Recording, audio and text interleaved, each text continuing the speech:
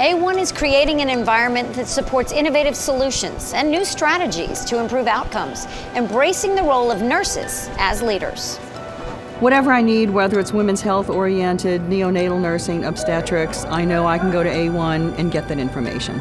We need to make a difference for our women and children and have healthy babies and healthy moms. And for us to do that, we need to have an active role in politics and legislative issues. And by coming together with AWHONN, AWHONN supports the change.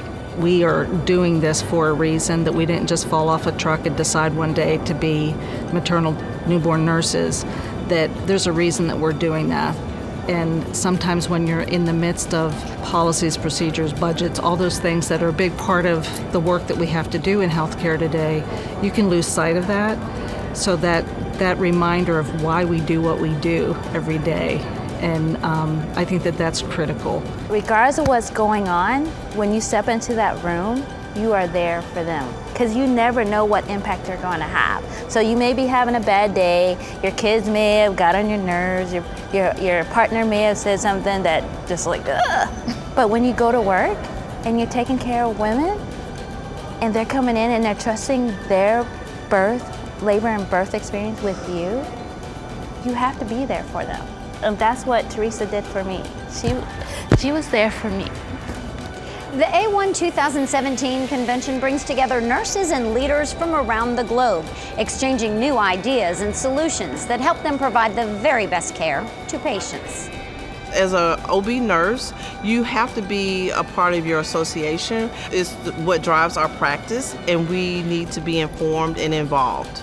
Nurses have to be leaders. They're either leading other nurses or they're leading their patients and the patient's family to have a good outcome. If you had said 20 years before, five years before, are you going to do it? And I'm like, no, are you crazy? No. And I haven't missed a day since then going, oh man, I wish I wasn't doing that. I wish I was doing something else. It's like, it's so fulfilling to me. Educationally, which is AWHONN's important with that, spiritually, emotionally, obviously, and also just the camaraderie that I have with the other nurses. I mean, no disrespect to any other field of nursing, but I'm going to tell you that maternal newborn nursing is the best field in nursing. In any given day, in one particular shift, this nurse can be an ICU nurse, a surgical nurse, a doula, a lactation consultant, a newborn nurse, a counselor, a bereavement counselor. We do it all, and we can do it all on a dime.